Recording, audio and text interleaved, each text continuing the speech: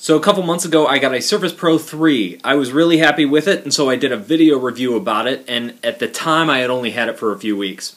Now that I've been using it for like 4 or 5 months, I figured it's time to do a follow-up video to let you know what I think. The best way to go about this is probably just to answer some of the comments that are on the video that I posted on YouTube. There's a lot of them. There's over 150,000 views of this video, and there's hundreds of comments.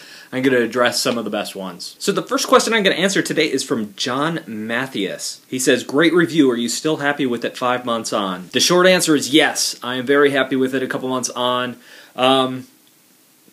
Yeah, I'm going to go with yes. Overall, it's completely replaced my Wacom Cintiq. I've disconnected it from my computer. I haven't used it in months. A lot of the little eccentricities about the tablet that I didn't like early on, I've just kind of gotten used to because I've used it so much. Viltz asks, "Have you noticed any problems while drawing slowly and diagonally? Actually, every other way besides horizontally or vertically. When I draw slowly, I just cannot get a straight line. It jumps all over the place and makes wavy, jumpy lines." Okay, there's this thing where you're using the N-Trig pen and the lines are super duper jittery, and it sucks. In fact, this is the biggest drawback of the Surface. If you draw slowly, don't get the Surface Pro. Here's an example of the jittery pens at work. When I'm drawing really slowly, you can see that it's just very hard to draw a straight line. When I draw quickly, this doesn't seem to be a problem. It really sucks. I thought this was going to be something that Microsoft could fix with a software update. Unfortunately, I think this is a major problem with the pen, the N-Trig pen, and will probably keep a lot of artists away. So I would say, if you draw slowly a lot, don't touch this thing. Don't come near the Surface Pro. Air Scholar says, "Adobe and Microsoft will address the problem. LOL. He's quoting a line from the last video when I talked about how a lot of the problems I had with the Surface were software issues, and software can be updated over time, and I thought Adobe and Microsoft would. First of all, let's start with Adobe. Adobe has improved the touch interfaces. Their latest releases of the Creative Cloud software are massive improvements, especially Illustrator.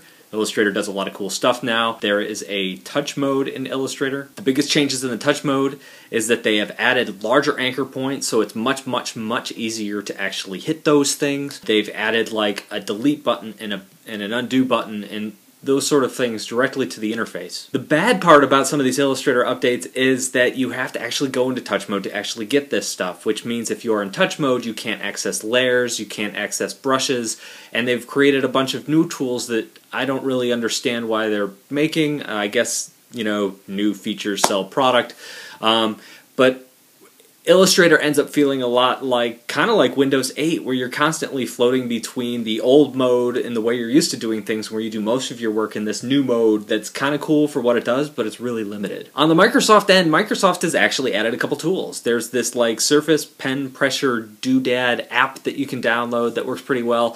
I haven't gotten it to work because I've always had an issue syncing my Surface Pen to the Surface itself. Technically, the Bluetooth syncs the pen, so the pen works fine, but it says that it's not syncing up properly, and because it says it doesn't sync, I can't actually use the little doodad Microsoft came up with to regulate pressure sensitivity. XLifeX asks, "Do you have lipstick on?"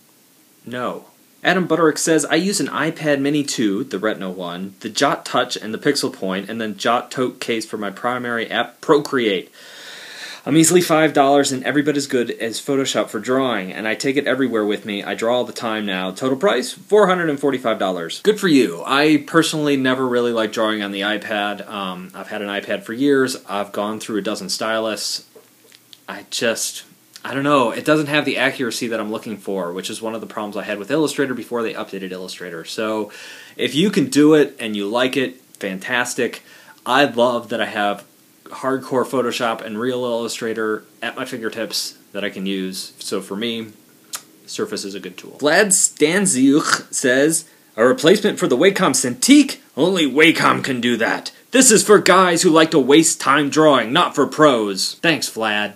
I appreciate your opinion. Georgie asks, "Which stylus are you using?" Okay, I got this question a lot in the comments, and I'm using this stylus. This is the stylus it came with.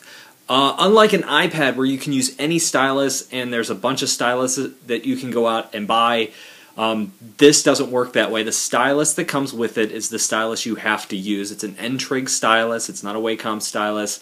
All the pressure sensitivity and it has to sync, so that's like a little Bluetooth thing.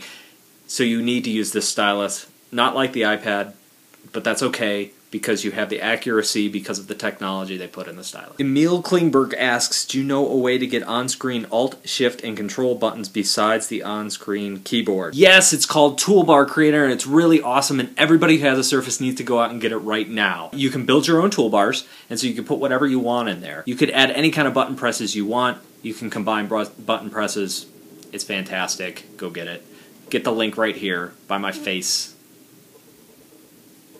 Yeah. Gaijin P asks, why didn't you just download AutoHotkey for free? Alright, here's the thing. A million people have asked random questions. They're all different, but they're kind of like this, which is, why didn't you download this other thing that is easier? Here's the thing.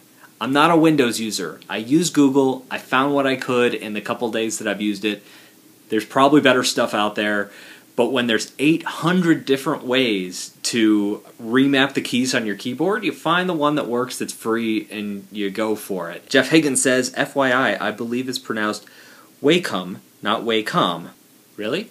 Tom Wiltshire asks, which model of the Pro 3 did you buy? Okay, so this is an i5 processor in this thing, and I have the one with 8 gigs of RAM. Photoshop takes up a lot of RAM, so I decided that I wanted the one with a lot of RAM. It also has a 256 gig hard drive, which is kind of nice. I don't really need that much space, or else I didn't think I did, but it's kind of nice to have now that I have it. Majid El-Harabi says, take it from me, these shiny drawing tablets will never beat or replace the Wacom drawing tablets. It's not made for that, period. And the most annoying thing is you will get... Let me stop you there, Majid. You need to calm down, dude. Textrosity says, so based on what you say, when drawing on a tablet, if your hands end up resting on the screen, it won't get in the way and mess things up. That is correct. In Photoshop it won't, anyway. It only responds to the pen pressure sensitivity. Illustrator, in their new touch mode, they want to make it accessible for fingers, though. I don't know why, because everybody uses a stylus with what's out there now. I wish you could turn it off, because all my Illustrator drawings end up with little dots all over them. Lizzie Marie says, CS ne importe quoi?